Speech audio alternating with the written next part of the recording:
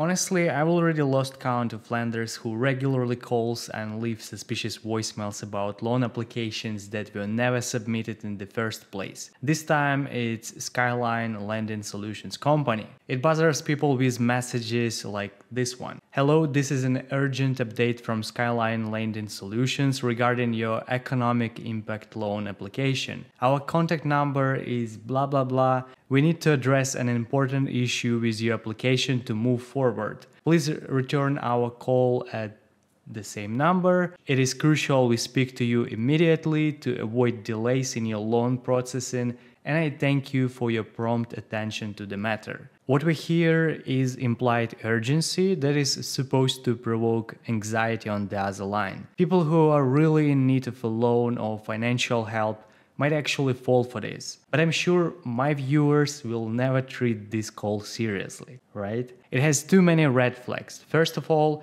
everyone gets a similar or even identical message. It doesn't contain any proof that you actually submitted a loan application. And finally, Skyline Lending Solutions calls from so many phone numbers that it just can't be legit.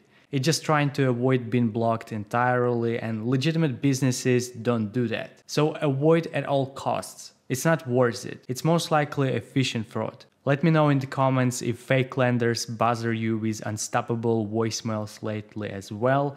I hope this helps. Stay safe and good luck to you all.